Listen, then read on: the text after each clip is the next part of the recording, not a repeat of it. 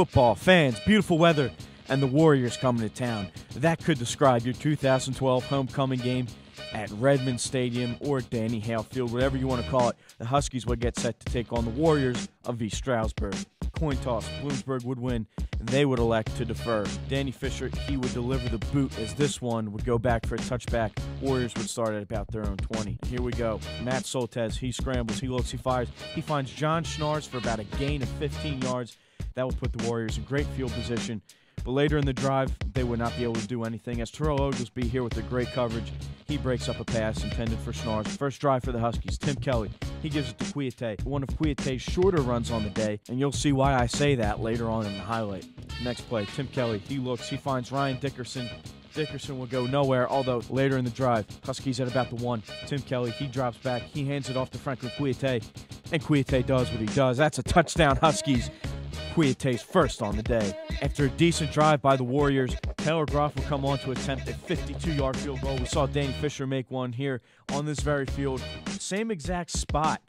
And this one is also good. Taylor Groff with a boot. Next drive for Bloomsburg. Tim Kelly, play action. He rolls out to his right, and he is going to find Ryan Dickerson. First down, Huskies. After the 14-yard reception by Dickerson, the Huskies would call Kouyaté's number. He would go 41 yards. Great downfield blocking by Ryan Maggs. Certainly a team effort in this one. Franklin Kouyaté just doing what he does. Next play for the Huskies. Tim Kelly, he's going to pump fake. He's going to run. He's going to take it all the way into the end zone. That would be a touchdown until that one gets called back for a hold on the Huskies. After the Tim Kelly touchdown got called back, you know what he would do? He would gain some confidence. He would run the ball again saying, you know what, I can't get the touchdown. I guess I should just take the first down. Next play, Tim Kelly. He looks, he finds defensive end Larry Webster at 6'7", 240 for the touchdown in the back of the end zone, looking like Megatron on that one. After 3 and outs by both teams, Dan Fisher would punt this ball away, and this one would get tipped by a Warriors defender, that one not going very far at all, just to about the 46-yard line. Later in the Warriors' drive, Matt Soltesz, he would pass the ball to Thomas Tippett, and he would take this one to about the 5-yard line, and Eric Deary would take care of the rest. He would punch this one in from about 5 yards out. That will make the score 14-9. Now, after that touchdown run, you see here Pete Walmart. Yes, Pete Walmart. He would go down with what looked to be a lower body injury. Good sign, though, as he would walk off on his own power. After the Taylor Groff extra point and the Warriors kickoff, Tim Kelly play action pass. He is going to find Ryan Dickerson, who goes up and grabs that one. That would take us to about the end of the half. Huskies 14, Warriors 10. Huskies' first drive of the third quarter. Tim Kelly, he's going to roll out to his left, and he's going to find Glenn Hutton, the unsung hero in this one, for a 37-yard touchdown. That put the Huskies up 21-10. First drive of the second half for the Warriors. Soltesz, he's going to give the ball to Kendrick Williams, but he's going nowhere. Huskies playing great defense on this drive, forcing the Warriors to a 3 and out. After the Huskies would retain possession, Franklin Kouyaté, he runs to the right, and he fumbles right here. This is very unlikely.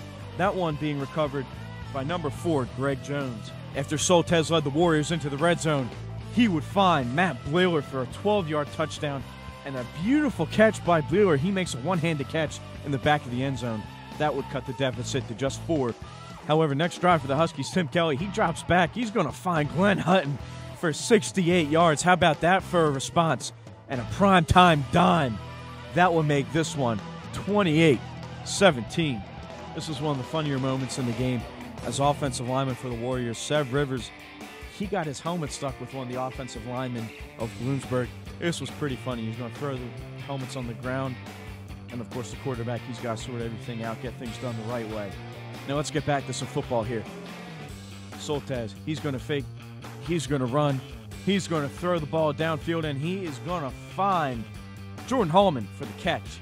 However, this one would be called back due to illegal motion on the offense. Big break there for the Huskies. Now let's get to the fourth quarter. Taylor Groff, he would come on to attempt a chip shot field goal.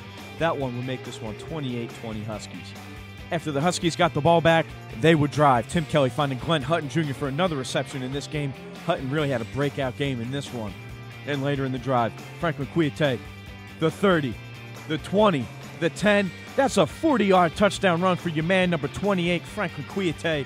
That was his second on the day. After a couple penalties crippled the Warriors' drive, Tim Kelly throwing a primetime dime to Ryan Dickerson. Dickerson is going to go all the way. That one was a 72-yard touchdown. 41-20 Huskies.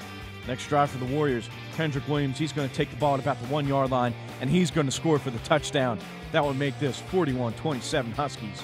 And I'm sure you guys know what's going to happen right here. Franklin Kuite is going to get the ball, and he's going to punch it in for his 3rd touchdown on the day, capping off his 282-yard, 3-touchdown performance. Your Huskies are going to go on to win 48-27 in the 2012 homecoming game. Coach Hale was fired up after this one. He got a win over a fellow 200-game winner in East Stroudsburg's Denny Dowds. I guess all that's left to say is happy birthday, Rungo.